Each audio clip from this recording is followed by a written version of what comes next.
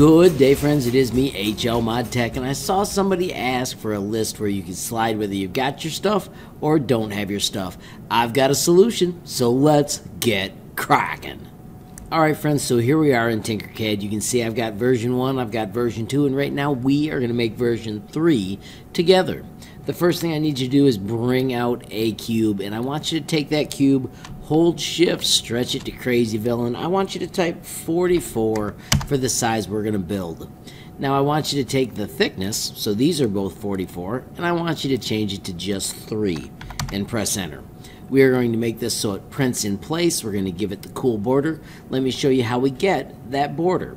Instead of basic shapes, let's go down to shape generators and find what is called the soft box. Now I typed the numbers 44 over here because if you start stretching these, it breaks them. Instead I want to type the numbers, so just like those were 44, these are going to be 45, so that way it sticks out a little further. You do have to wait a moment for them to show up, and 45, and then for Z I want to have 4, so it's just going to have a little lip. It's not going to be huge, it's just going to be a little more than the other. And then I want my wall to be 2 and press enter. The outer radius you can leave at 6, that looks pretty sweet. If I draw a box that touches both of those, I can now hit a line, and let's double check and see if our numbers are groovy. That does not work as well as I want, so this is where I go back and I'm going to type, let's try 47 and press enter, and 47 and press enter, and maybe put those walls back to 3, see if that works the way I want. Not quite perfect yet. I'm going to do a line just one more time to double check. Let's do center and center. That does fit perfectly when aligned. So remember, we did 47, 47 with a size 44 and 44. And this is how I build stuff. It is guess and check. Let's return quickly to the basic shapes. Let's put the work plane on top of the red piece, and let's bring out our words. For the words, we're going to use the basic text. When you bring a piece out, put your first word there. I'm going to put don't, and then I'm just going to click, and these I'm going to just shrink. So these handles I'm going to play with. The handles on those pieces I did not, because I wanted to make sure I didn't break those. I chose 5 for how far I'm going to make that. And then I'm going to make it pop up 1 millimeter pass or 1.5 and press enter. I like that. And then you can just squish these till they fit the way you want. Pick any color you think is cool. Of course, if your printer prints one color, you won't be able to tell any difference. Once you've got your first word, then just do Control D and nudge your second word down and backspace and change the words. There's your forget. And I'm going to put your on the same line. When I click away, it lets me edit it. I'm going to move it across. And then do the same things for the words below. If you want to line them all up quick, you can select the pieces you don't need to align, and then you can grab those and just choose a line. I'm going to make the don't the master, and I want them all to line up to that edge. I also want them all to be white. Boom. Now when I hit show all, my pieces are all sitting on top, they're the right height, and we're ready to make the cool grooves that make this project all come together. Friends, let's click the work plane and click the edge to bring it back, and let's bring out a half sphere. Hold down shift and shrink it a little, and I want you to type the number 5 and press enter. This is going to be the secret to the whole project. You can see here is my earlier version with a size 4. We're bumping it up to a size 5, so there's more of a gap and it's a little more sturdy. This was just a proof of concept. To bring out a cylinder, we do want to make its size 64, and then we want to do shift shrink, and we want to type size 5 for its size. That way it'll match this, and then we need to bring out a cube to cut it. The only thing we need to do on this is make sure that it's 2.5 this way and press enter. Now when we take these two shapes, and we do a line, make that one the boss. If we go to the back edge, that'll cut that in half. I'm going to just use the little black handle. Let's use F to fit view, and I'm going to shrink this so it's closer. That just helps us later if we're editing, and then we're going to group it. So now we have made the exact half, and if we look at it from a corner, this makes a big difference if you find the right angle. You can easily do the 90. Also, when you rotate, stay inside the circle and it snaps to those spots. If you make a mistake, do Control Z and just do it again, and we want it to look just like that. It's not on the work plane. See that gap? You can hit D and it drops to the work plane, grab those two shapes, choose a line, let's make the pink one the master, and bam, bam, it is lined up. Now when you've got it to that edge, we're going to go 1, 2, and then we're going to switch to the 1/2 millimeter nudge, 3. So we've got it right to the middle, and then we want to take this length, and instead of 5, we want to make it 15 and press enter. Control D to make another one, and then if you do shift nudge, it does 10 times 0.5, and it moves quicker to that other end. 3 clicks while holding shift nudge, and boom, you've just made the first half of your groove. We need to group that. We need to do Control D. We need to do Control up, and I'm going to keep it on the 1/2.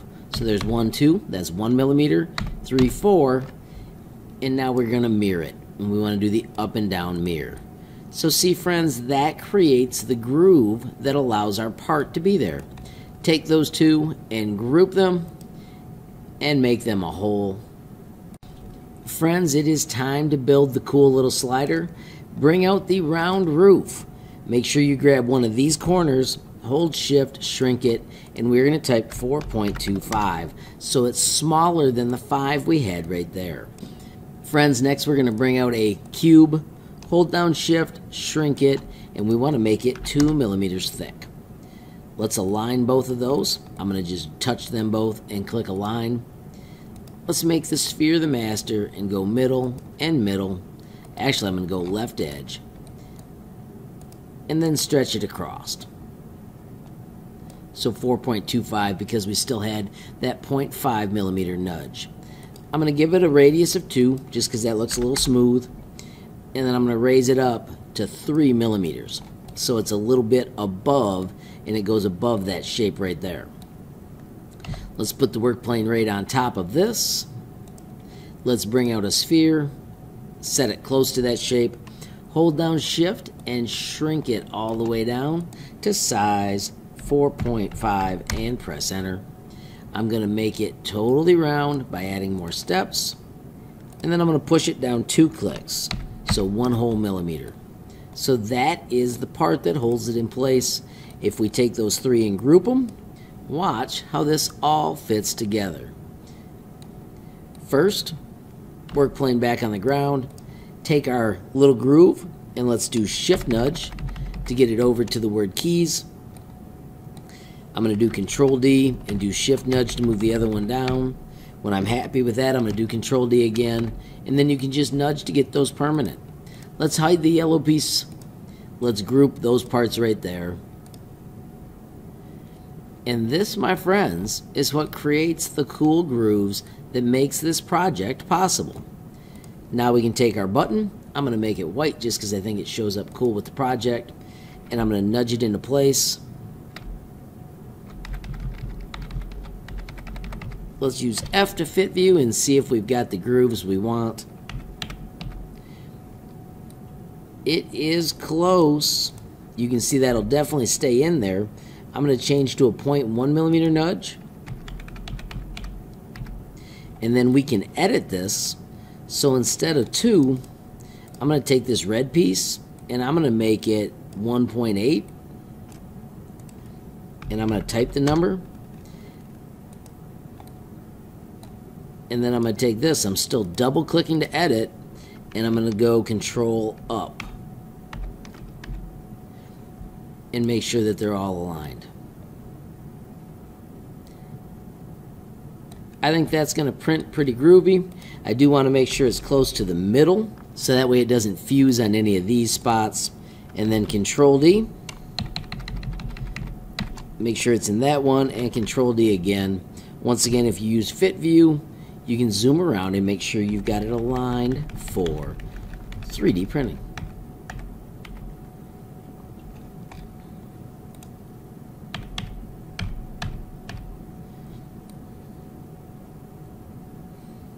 Just like that. Friends, I've got keychains I'm going to use this with, so I'm going to put a hole in the top, hold down shift, and mine are 5 millimeters.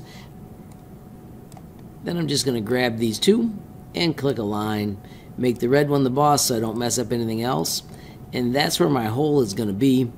I don't care that it cuts under the T a little bit. I think that'll still look just fine. Now I can nudge my T back. That looks pretty cool. Let's do show all to bring back my parts.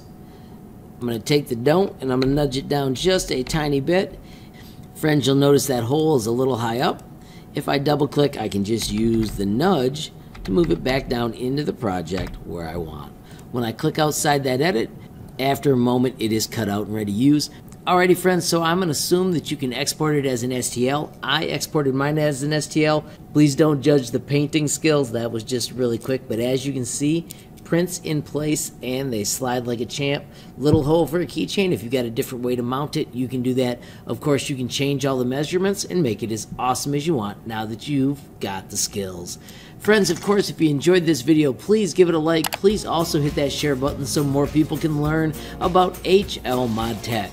Of course, if you got a question, comment, or suggestion, add it down below. And if you haven't subscribed yet, what are you waiting for? Smash that subscribe button. And last but not least, hit that notification bell if you want to be the first to know when there's a brand new video from me, HLModTech. Thanks for watching.